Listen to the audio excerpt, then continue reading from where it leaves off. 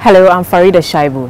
Our headline story: workers of the Ghana Broadcasting Corporation threaten nationwide industrial action if their board is not dissolved with immediate effect.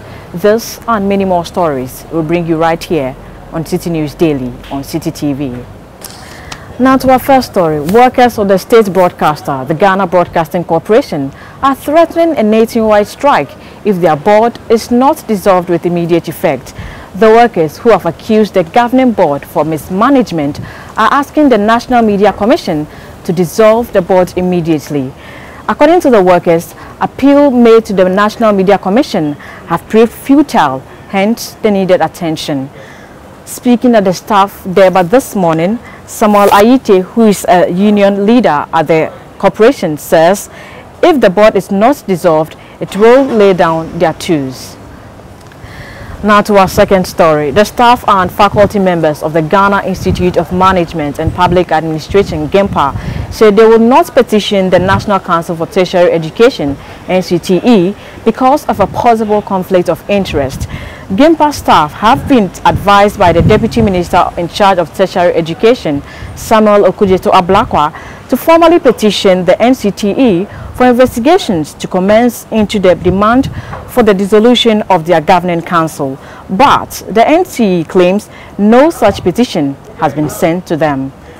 This, according to the president of GIMPA Senior Staff Association, Dr. Stanley Kofi, is because the executive secretary of NCTE serves on the board they are seeking to dissolve, and therefore they do not want any interference. Now moving on, the minority in Parliament has cast doubts about the viability of government conversion of polytechnics into technical universities, saying the concept has not been well thought through.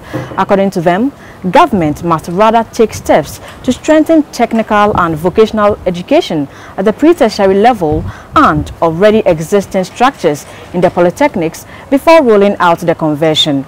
Speaking to Citi News Daily after the second reading of the Technical Universities Bill in Parliament, the minority spokesperson on education, Professor Dominic Fobi, says government is rushing through with the conversion to score political points. Now to our final story. The 2016 edition of Citi FM's Right Away contest has been officially launched. The Right Away contest is an annual competition geared towards building a vibrant culture of reading and writing among young peoples between the ages of 10 and 14. This year, contestants are expected to write a story ending with the phrase, "Fortune favors the bold." As part of activities to encourage pupils to seize the opportunity, Programs Manager at Citi FM, Jessica Oparisaforo, and her team have been visiting a number of schools, including the Ministry of Health Basic School at Kolebu and the Falsed Foundation School at Achimota in Accra. The top 5 contestants will be awarded with cash prizes. The overall winner will walk away with 5,000 Ghana cedis cash prize. The closing date for submission of entries is Saturday, September 3, and all entries are required to be handwritten and signed by a parent or guardian.